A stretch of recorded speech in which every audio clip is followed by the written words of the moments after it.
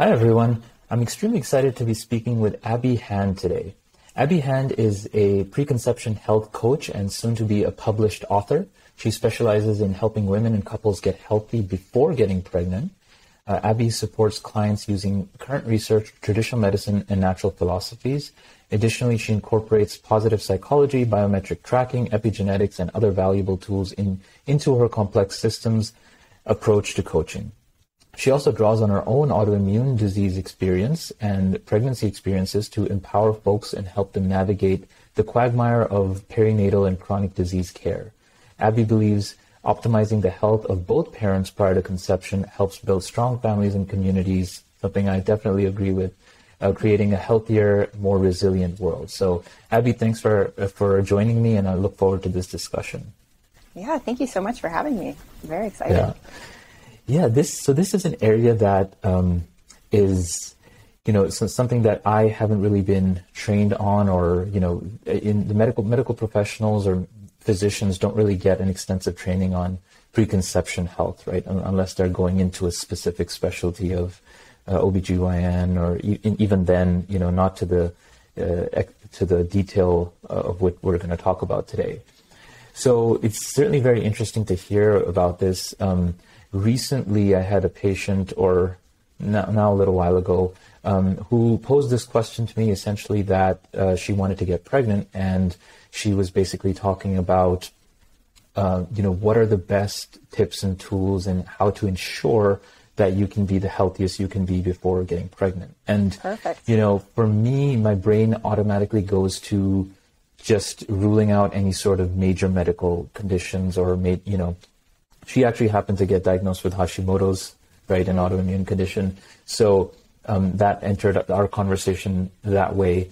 But in general, I did find myself not per se, able to give her, outside of the real medical knowledge, other knowledge around epigenetics and preconception health that we're going to talk about today. So I'm very curious and excited to learn for myself as well. So Awesome. First I'd love to hear about your background and kind of how your journey has brought you to where you are today.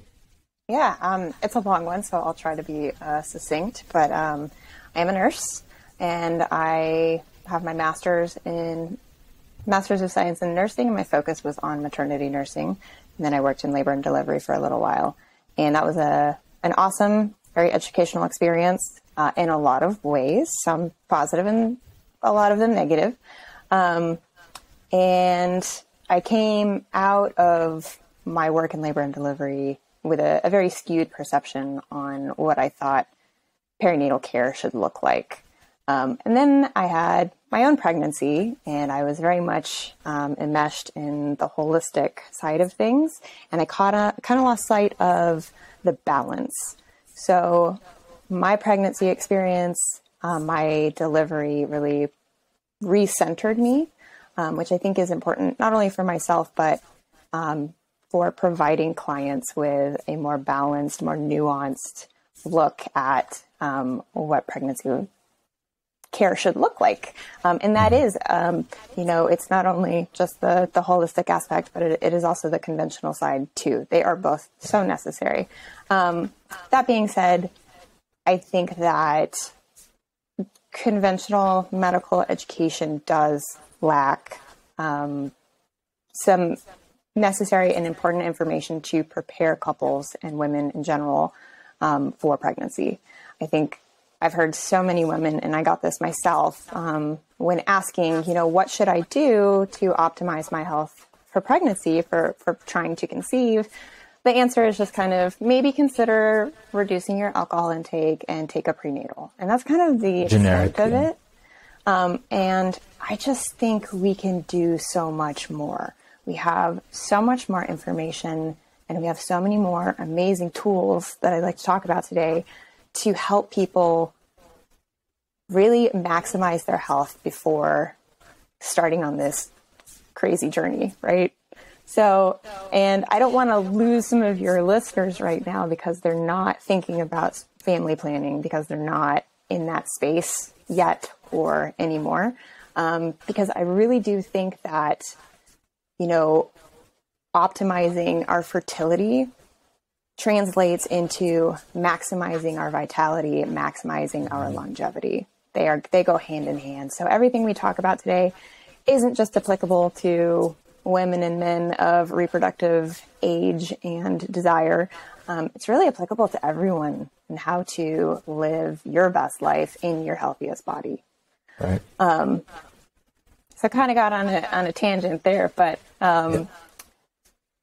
my own autoimmune journey led me into functional medicine. And that is where I think I've gotten the most of my education, my more hands-on education surrounding autoimmune disease management, chronic care in general. And then specifically with the epigenetic training that I've had through Apeiron, which is here in Austin, really learning how to maximize my own health in a much more targeted and streamlined and efficient approach. And that is what I am taking to my clients. I am helping them from a very detailed, personalized, and nuanced approach, figure out what their barriers to health are, whether it is something like a chronic disease like Hashimoto's, because that is just so impactful in pregnancy, addressing any thyroid issues. But not only the chronic care issues, chronic disease issues, but, you know, what does your nutrition look like, and how can we enhance it in a way that supports all of those things that women bump up against in pregnancy in terms of nutrient deficiencies, vitamin D, folate, kind of those things that everyone is pretty aware of, but doing it in a way that is just so much more bio-individualized to their person based on their genetics. I get really excited about talking about this stuff because it's so fun. It's like so interesting to me because I'm a huge nerd. But it's also so impactful. And I think that I am proof of that. And that is why I am so excited to share that with other people. Yeah. You mentioned a point earlier, I think that's really important to stress on, which was the balance between more conventional care and more alternative care. And so I see this often, and I want to stress this, that, you know, it ends up becoming a camp. People end up either in the alternative camp and then bashing more conventional care, or in the conventional camp and bashing functional or alternative care. And the idea for us, what we're trying to advocate for, is to be in the middle, to take the best from both worlds. And I think your birth story is, you know, a good example of that. And I've heard it on a separate podcast that you did. But you know, my own son's birth story is also similar, or my kids, where, you know, when we had our older son, we were able to, and our firstborn, we were able to do it in a very kind of alternative manner, if you will, in the sense that we had, you know, he was born in a pool, in water. We had a doula. So we had that kind of, it was obviously a natural birth. We had that ability to have, it was still in a hospital, but it felt very unique and personalized and alternative, let's say. Whereas for our twins, who are now 2, we needed, you know, much more urgent, and there was certainly issues that we needed them to be in a hospital setting where we had conventional experts there, right? So it's a setting in which we have to appreciate both and respect both. And so I think we can both take our kids' experiences and, you know, in your case, your birth experience, and take that experience and extrapolate that to all of medical care, where there should be a good balance between more conventional and alternative care. So yeah, I appreciate you bringing that up. I just wanted to stress on that. Yeah, I think there's so much more research available to the general public these days that really supports a lot of the things that we're doing in the alternative space over here in our little bubble over here. Yeah. Which I think is great because it does act as a bridge to kind of both paradigms of medicine. Yeah. So what would you say to someone who asks you the question, of why is preconception health important? If someone is not really understanding why that is, what is the best response for that? So I can give you just like a bullet pointed list. Yeah. And one of them I already mentioned is that everybody benefits from optimizing their health in a way, because evolutionarily, biologically, we are healthiest when we are at our most fertile, right? That is what we are designed to do. So if we can support fertility, then we are maximizing all areas of our health. And because, you know, in our kind of precision medicine model, in our biohacking sphere, some of the things that we do to enhance vitality actually have a negative impact on longevity and vice versa. So using preconception fertility as a lens, we're really making sure that we're maximizing both of those areas and not detracting from one or the other. But the answer that you're really looking for, the biggest thing I think is that 50% of pregnancies in the US and globally are unplanned. So, and that's with all of the medical care that we have these days and access to contraception and what have you. 50% of pregnancies are surprises. So having our health at the forefront helps those pregnancies proceed in a healthy way and have, you know, successful outcomes if that is the way that that pregnancy goes. I would also say that there are so many things that we can do to add to our diets, supplementation, to support our fertility, our pregnancy experience, our birth experience, and the postpartum period. And when I say, I don't typically call myself a fertility person. I'm a preconception person because I think that it encompasses more. It's not just health leading up to conception. It's pregnancy symptoms, it's reduction of pregnancy complications, it's reduction of labor complications, it's, you know, being in the healthiest state that you can be in, going into the postpartum period, because it is so challenging for most women. And then most importantly is that we're setting positive foundations for the health of our child for the rest of their lives. From a, you know, physiological, from an epigenetically modifiable sphere, and also just from role modeling in the house. So we are setting positive behaviors for ourselves that directly impact and indirectly impact our kids. And what better gift can you give them? I can't think of a whole lot. And a lot of this is really easy and it's really simple. It's not necessarily easy. And you have health coaching. Conceptually in practice, simple, so, yeah. So those are a lot. And fertility too, for both men and women, there are a lot of things that we can remove. Alcohol, smoking, cannabis. I know people don't like to hear that, but they are very negatively impactful on sperm quality and count and successive conception. So if we can remove those for the 90 days prior to trying to conceive, then we can make a huge impact on rates of conception success and just how the pregnancy plays out in general. And all sorts of amazing things with just doing some simple habit changes.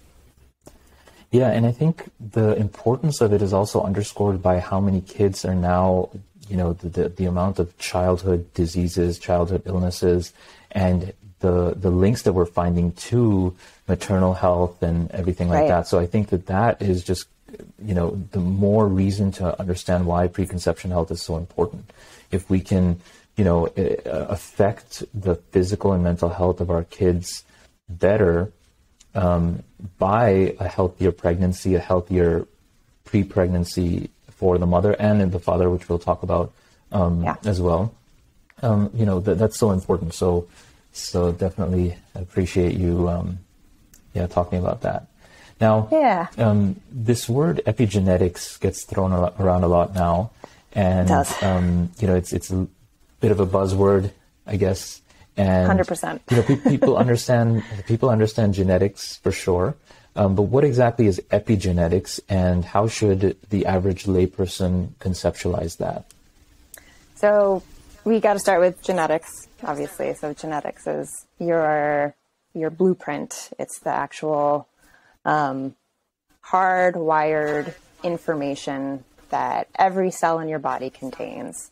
But the cell in my nose behaves very differently from the cell in my heart, yet they have the same genetic code. So what is influencing that? How are different cells within my same body have drastically different appearance and function? And that is basically epigenetics. It's how our genetics is actually read and interpreted and then manifested in our body.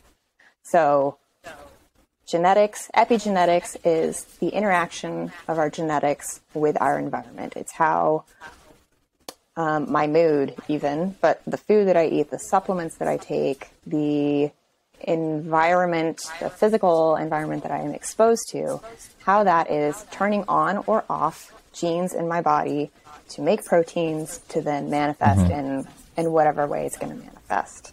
Is that kind of... Yeah, absolutely. And I think it's, that's what I try to also explain to people when we're talking about autoimmune conditions or other conditions where, we talk about your, genetics. What's the analogy used? Genetics, environment pulls the trigger, right? Genetics loads the gun, environment pulls the trigger. So, those kinds of conceptual understandings where if you have Hashimoto's or if you have an autoimmune condition, then it is a genetic predisposition along with an environmental stressor, environmental factor.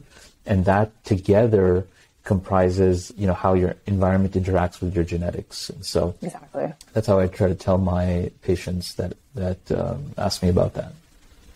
And that's exactly, that is why I was in such good health when I became pregnant with my son, was because I was using my genetic information to make changes to my lifestyle and influence my epigenetic expression. And that is how I achieved lupus remission for the first time, and then was able to do it again after the postpartum period where everything kind of goes crazy.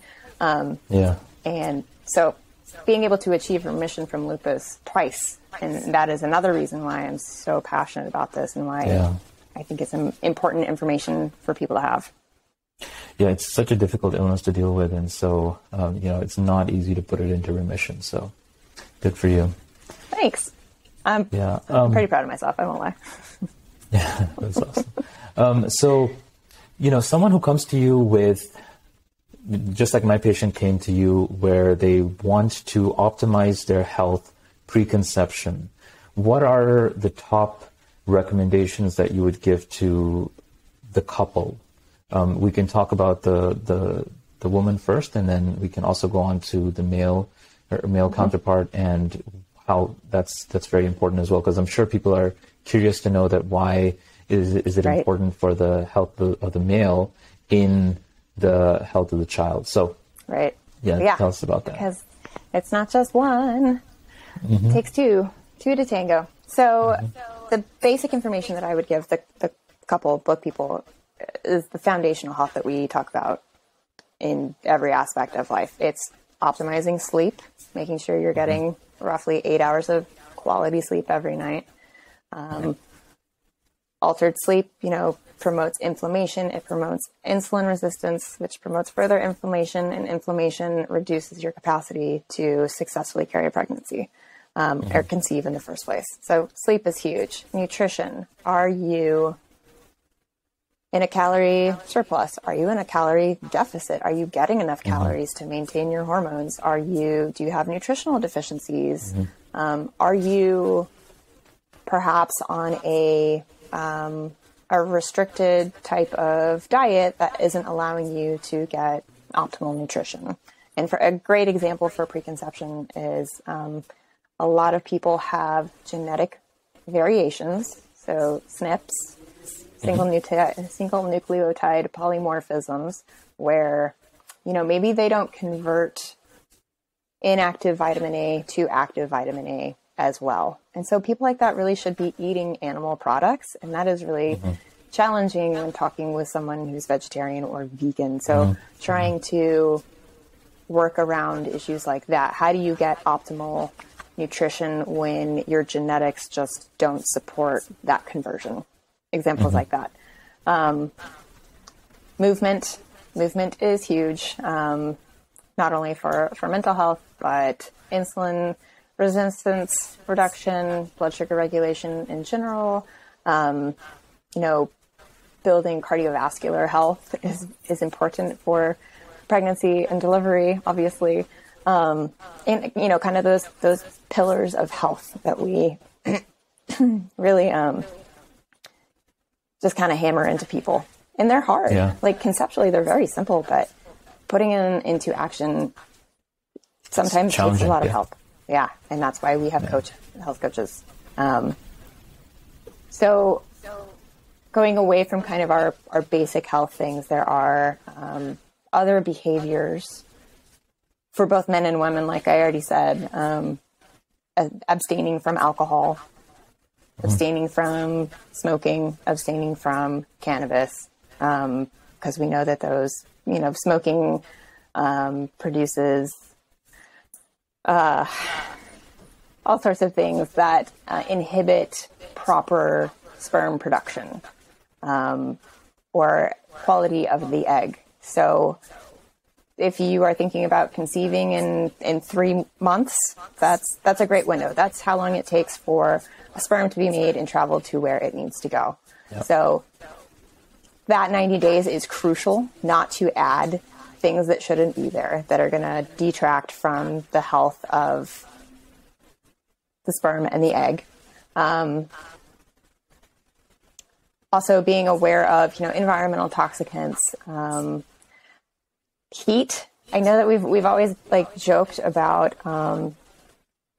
laptops on the lap and cell phones in the pocket and their negative impact on sperm quality, but I think that the data is actually proving that is correct. So being mindful about things like that, no hot tubs, no saunas, and things that we don't really think about in our day-to-day, especially things like sauna, which it has a lot of health benefits. And a lot of people are doing, but in this space, in those 90 days, not the best idea. So looking at our habits, even those that we do think are healthy, and maybe rethinking some of those. There's also some supplementation that has been shown to support egg quality and sperm quality, mostly surrounding supporting mitochondria. Mitochondria are, super important for a lot of aspects of reproductive health, especially during spermatogenesis, production of the actual sperm, and then also at conception in that whole intricate process. If we don't have enough mitochondria, some of those processes don't function in the way that they need to, and that's part of the mechanism for when we get things like trisomy and we get extra genetic material, or we get like Down not enough syndrome, genetic material, right? And miscarriage and all of those things. So if we can support our mitochondria through, L-carnitine, CoQ10, things like that, then we can really do a lot to support in both men and women, support our health, which is pretty cool. Yeah. We can actually dial it in a lot more than we think we can. We have a lot more control. Yeah. Now, men specifically, we were alluded to that. Why is it important for the man trying to along with his partner trying to conceive in his health as far as the health of the child goes? So a bunch of things. So there's the fertility aspect. There's the actual production of the sperm and the sperm quality, which has a huge impact on pregnancy itself and the health of the child going forward. Also, we're starting to get data on the body composition of the father and its impacts on the metabolic health of the child. So we think that dad just kind of donates DNA, just like this information, but we're finally understanding that there is so much more to it.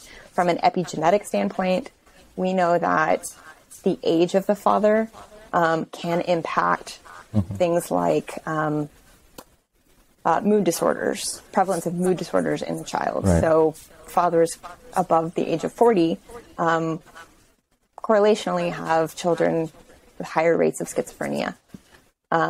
So interesting information like that, and in thinking about rethinking how we do male reproductive health. And maybe that looks like actually going in every 5 years and doing a semen quality analysis. Maybe it means freezing sperm so that you can use your most optimal data to create that child. There are so many things that we can do now. And it's complex and it's a little taboo and not everybody's comfortable talking about it. But I think that there are definitely interesting conversations to be had. So the reason why we might be like our fathers is because of, learned habits, but also a genetic component, which is very interesting because a lot of people, they get to a certain age and then they start behaving in patterns that are similar to their fathers or mother, but father in this case. And so, it's fascinating that there's a genetic link there as well. Well, and it's interesting too because gametes, so the egg and the sperm, they're not really modifiable in the way that the rest of our cells are. And so this idea of epigenetics and what we're learning from it is just kind of throwing everything on its head, right? So we didn't think that it was possible for your behaviors, your environmental exposures to impact your children, but we're finding that it actually is. It is, yeah. Now, are you running any specific genetic tests or any specific tests other than basic lab work and whatever we talked about on your preconception patients? I use the Apeiron's epigenetic test, or their genetic test kits, and they have really cool reports. And the difference between Apeiron, Apeiron, that one's tricky for people. The difference between their test and things like 23andMe or Ancestry is that, and this may have changed, I haven't really kept up with 23andMe and Ancestry, but it used to be that they just gave you your genes, and maybe it was like flagged as red or green or yellow or something, but they gave you your genes in isolation, and they gave you information that wasn't modifiable for the most part. What Apeiron does is they have algorithms built around a specific health topic, say insulin resistance. So they're looking at all of the genes that heavily impact that health topic and kind of calculating a risk, your propensity for that to manifest in your reality. So I think that it's much more detailed, it's much more nuanced, it's giving you much more actionable information. It's telling you, okay, this is your risk and this is what you can do to mitigate it. These are the things that epigenetically influence these genes in a positive way.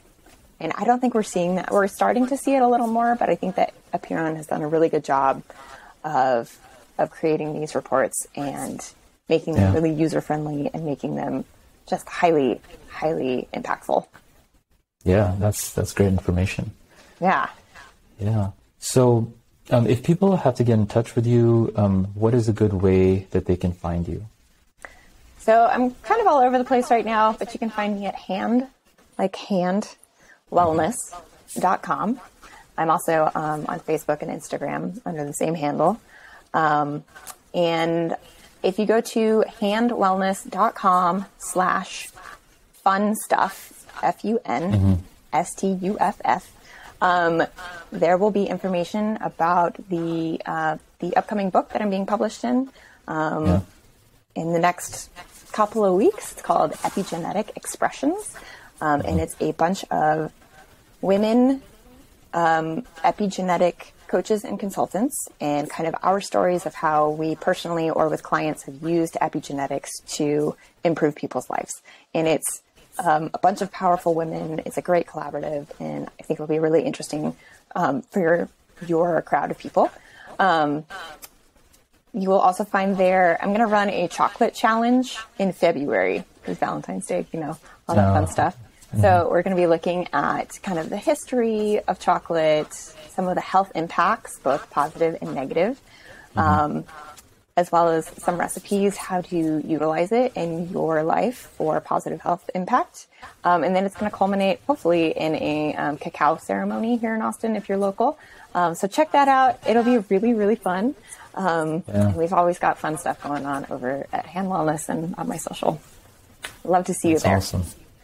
Yeah, that's awesome. Well, thank you so much for this conversation. It was, very enlightening talking about epigenetics and the importance of preconception health. I certainly learned a lot, and, I look forward to helping these patients more in their journey, because we need to ensure that the next generations are healthier and healthier. But unfortunately, the path we're going down is that they're less and less healthy. But I think that we're trying to change that. So, folks like yourself are doing really hard work in that space. So I appreciate it.